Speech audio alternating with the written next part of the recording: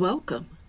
This video will show you how to configure PathWave License Manager to get licenses for your Keysight software from a remote license server.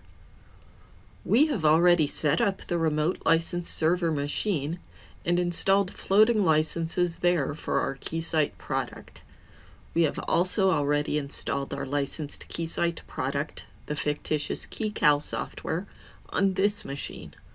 We know the name of the remote machine, and the port number we're using is 27009, which is the default port used for most Keysight floating licenses. We've saved that information in Notepad. If you don't know the name of your license server, contact your system administrator or the person who set up that server in your company and request the name. Now in PathWave License Manager, we click Specify a Remote License Server. In step 1, we choose the product that will use the licenses from the floating license server. Right now, our only installed licensed Keysight product is KeyCal, and you can see that it has no server specified.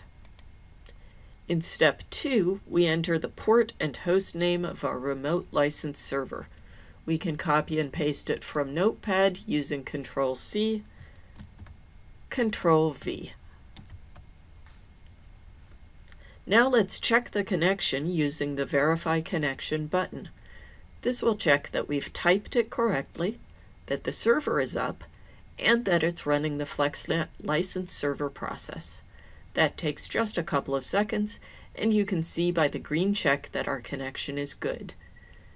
Now we can save the remote license server setting, and the connection is verified again as we save.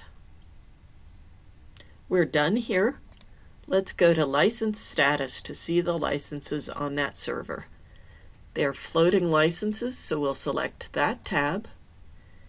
And we see that there are 4 active licenses on the ES-Okra server that our Keysight software will now be able to find. Thanks for watching.